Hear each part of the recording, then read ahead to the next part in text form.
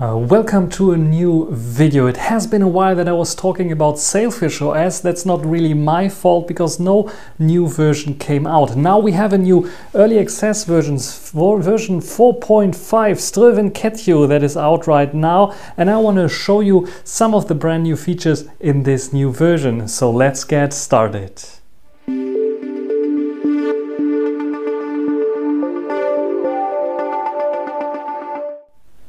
So let's start off with one of the biggest changes that we have in this brand new version of SailfishOS, and that is the Android app support. So if you scroll down to Android app support, you will see that we have now Android version 11 that is supported, API level 13, and the app support is running right now. We have all the features here, and the cool thing about this one is when you press here a few times, it will bring you into the Android settings that you can see here right now.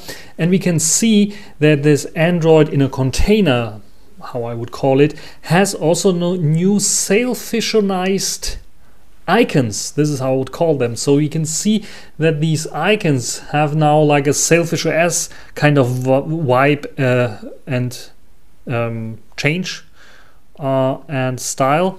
And when we take a look at the version itself, we can see it's Android version 11. 5th of October 2022 is a security update here. Yeah, I'm not sure if this is recent enough, but anyway, we have this new Android runtime version. With this new Android runtime version, we get a few of improvements, of course, a plethora of improvements actually. So when we take a look at Android applications, first of all those Android applications now, you can see YouTube Revanced and YouTube Advanced, for example, but maybe I have some others here. You can see that they have also like this sailfish kind of style of an icon. So if I go here, KD Connect, for example, as well, and in Maps, Google Maps, here we go, Maps as well. So yeah, they have this new kind of icon style, which makes them more integrated into the system. They don't feel out of place most of the time, which is pretty nice indeed. So what do we have new here with the Android app support as well is quicker launch times. So if I just go, for example, to YouTube Advanced here, you can see it's launching immediately, and I'm in my app here, and I can also go to, let's say, app stores and go to APK Pure. You can see also it's launching immediately, so I don't have like any delay, and I can switch between those apps without any issues, which is pretty nice. We have better app integration with Android applications. For example, I can open up Spotify here, and I have the possibility to play back something. So let's go and play back this here from my latest and greatest album that I would recommend here from Red Wimps. So what I can do now, the integration allows me to go into the lock screen, and what I can see on the lock screen is here at the bottom we have the controls for pause and playback. Usually it should also show me, yeah, here we can see artwork as well. So it depends on the song that you're playing. If it has artwork, it's also showing the artwork of the song playing, which is pretty nice indeed. So you have the possibility to do this as well. Let me quickly unlock this one here. So this is a pretty cool feature that comes with the new Android app support. Let's take a look at some other things that have been changed. For example, we have now better support for ringtones. So when we go into sounds and feedback, or we go into ambiances in particular, let me edit this. I cannot edit this. Let's go to one of those. I have some settings in the ambience itself, and I can set like an action here, and I can set a ringtone here. What I have now here included is support for SD card ringtones that will also appear here, and they will stay here until you remove the SD card. So there was a long bug which does not allow you to take those SD card saved ringtones. This is now available here. Gladly they fixed it now. Then we have when I go to my accounts under Nextcloud, you can see that I have the backup ability.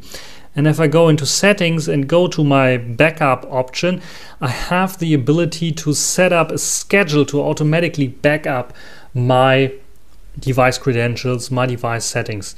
And this was broken somehow in the earlier version. This is now working again. So backup daily, I can choose here weekly or monthly, and I can choose a time and a connection type. So for example, if I'm only connected to Wi-Fi, then do the backup. So this is the possibility that I have now here that was previously broken, is fixed now. When we are in settings, if you have Sailfish Utilities installed, we have a new option here. For everyone that had issues in the past with Bluetooth, they will really like this option, because we have the option now to restart with the Bluetooth subsystem. So it's not only like turning Bluetooth on and off, but restarting the whole subsystem that is running Bluetooth. Sometimes it's necessary because the stack is a bit buggy or there's some issues, and you have the possibility now in Sailfish Utilities to do this exact thing, which is pretty nice here. So this is something for people who are playing around a lot with Bluetooth devices. Then we have a big Bluetooth, a big browser update from Bluetooth to browser. Big in this case, with several optimizations that make the browser simply better. So here we can see the changelog, for example. So scrolling, clicking links is much more reliable for specific websites, but we have also now dark mode support. So I'm going to this dark mode testing page here. That's optimized for desktops, not so much for smartphones. But you can see happiness, your browser is in dark mode and respects the user's dark mode choices. So if you have dark mode enabled, the browser now supports this tag as well, which is pretty nice. Let's go into another web page, and for example this web page, and we have this logo here of Yolla. What we can do now with the logo, long press hold, and then we have the option not to only open it in a new tab, save it, but also share this image. And this allows us directly to share an image from a web page to various different devices or various different programs. You can see I have Twitter here. I have KD Connect, so also Android apps are in here. This is, I think, a change that we had before already. Pretty nice that we have this now in the browser as well. Lots of other small bug fixes in the browsers that I can highly recommend you to try out. And I want to go to the next thing, which is the calendar modes, because we have here a change in terms of calendar. So let's go into the calendar. And what we can see here is a new interface, because we had an old calendar interface on 4.4, which looked like this Xperia 10 Mark II, I think it is, and this is the 10 Mark III. We can see we have now new free buttons here at the top, which allow us to switch between a month mode to a weekly mode, and then to a daily mode as well, which is pretty interesting. Before we had only this month view, and we had this today button here where we can click on this, and this will give us the today data, but we didn't had any weekly mode. And I really like this weekly mode sometimes, especially if you're working or something like this. You can see your appointments that you have in this manner, which is pretty cool. So not only like this as a global overview. So away with this old device that's still not updated because it's still charging. So this is a very cool feature that we have now the buttons to switch between those modes. And there are lots of other things that I cannot show you right now. But if you have an event, for example, and you cancel the event, in the past it was it was removed from the calendar. Now it is not removed from the calendar. It will remain on the calendar, but will have a nice graphic that will say, or indicator that says it is cancelled. Then when we have alarms here in our calendar, if you are in do not disturb mode, which I think I should be, do not disturb mode, then those alarms in the past were still ringing. And this is sometimes, if I have do not disturb on, I don't want to be disturbed. Also, especially not by birthday alarms in the middle of the night when we have midnight, a new day. So this is very nice that they added this option now in, so it's less annoying. Let's go into the camera application. Not much has changed here, sadly. So still on the Xperia 10 Mark 10 Mark III that we have here, we still don't have the access to all the camera modules on the back. We have 3 camera modules on the back here, and we are not able to use them. So that's a bit of a bummer, but at least they fixed the video options. So you can see here I created a video of one of my favorite YouTubers here for audio and IEMs and headphones, and there is me watching it. You can see that the video preview is bright, so not as dark. This was an issue in the past. So this is fixed as well in the camera application. Nice that this is fixed. I think not all devices were affected by this.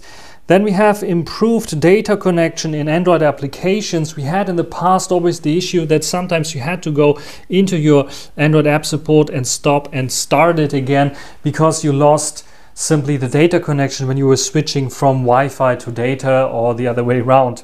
This is now fixed, hopefully, with this new update, and shouldn't have any issues.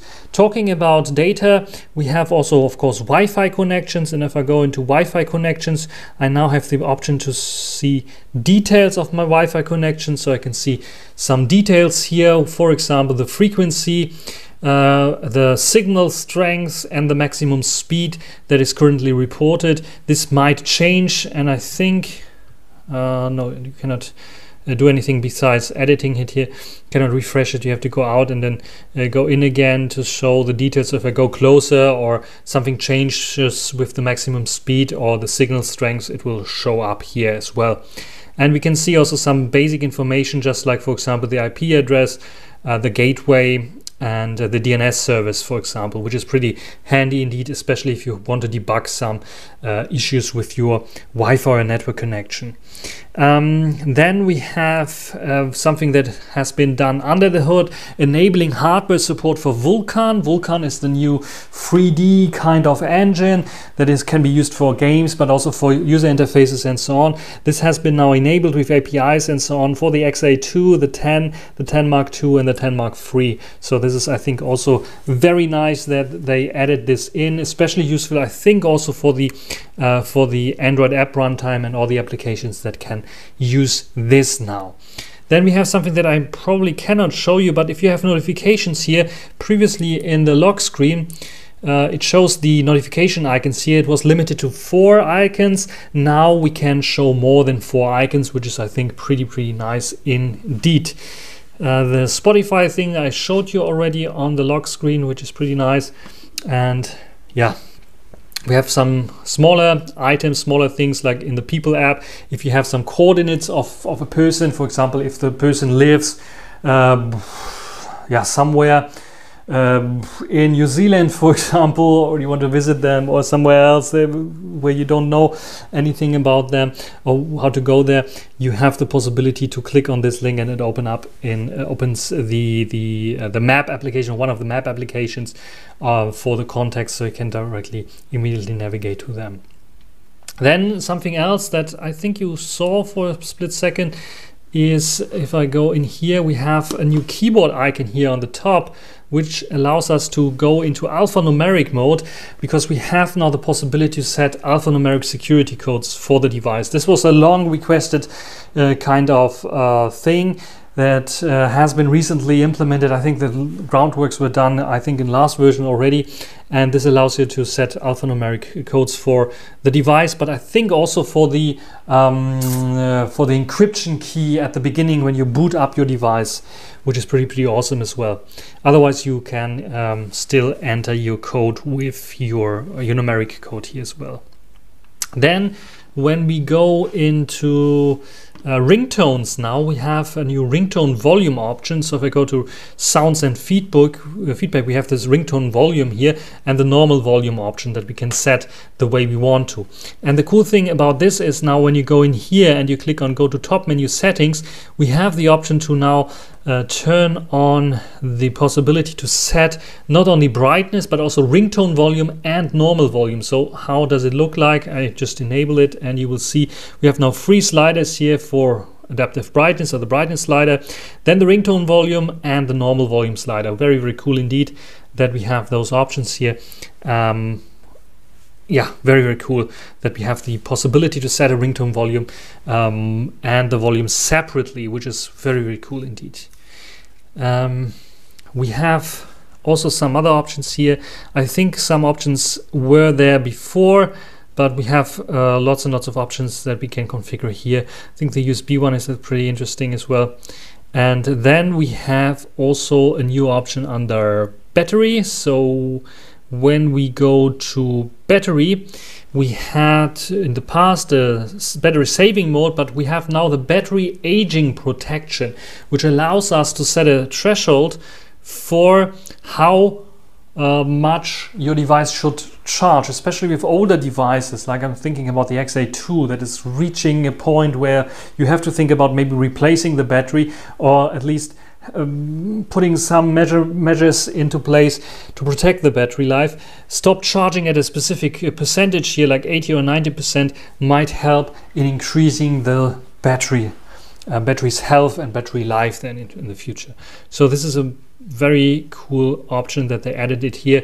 I think it's also on Sony Android devices. So very, very cool that we have it here. And that's basically it, my very summary, compressed version of all the changes in this new version. There's some interesting changes, especially also for developers, new APIs that are supported now in SailfishOS and Harbor, but some APIs that are not available anymore. So I'm talking about the Qt WebKit and Silica WebView that are now disallowed in Harbor. That does not mean that they don't work at all anymore, but it is an indicator that because they are so old and it's potential security risk nowadays, that it makes sense to not use them anymore. We have the replacement called Sailfish WebView, and yeah, for every developer that's still using the Qt WebKit or so, they should take a look at Sailfish WebView as well, and they should take a look especially at the changelog. So the orientation is playing a little game with me.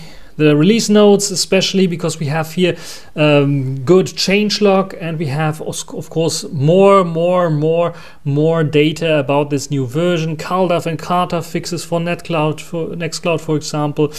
More of the calendar stuff, the connectivity things here. Everything nicely explained. Very, very cool. And you have the possibility to dive in deep in here. Especially useful, I think, if you had bugs in the past, is this list here. So issues reported by users, by the community, fixed in this update. There are lots and lots of those, as you can see here.